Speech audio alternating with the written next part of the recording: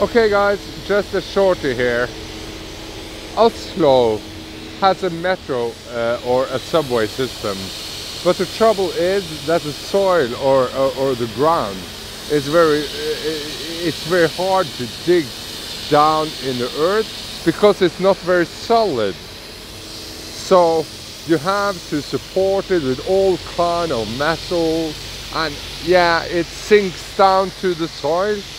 And this is just the first part of a project. I guess it's going on for like 4 years from now. And this is just 3 meters they're digging down. And this will keep all the neighbors here, awake for ages. But in the end, it's possible to go from the lower west to the upper east, or from the lower east to the upper west. But this is a start, and as you see, they haven't digged too much down. It's a big project, and when all of this is finished, Oslo will be a bit more like a metropole than it is today.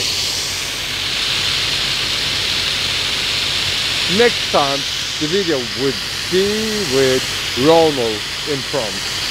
We are so sorry that we haven't posted anything because I've been abroad and Ronald has been home. See you.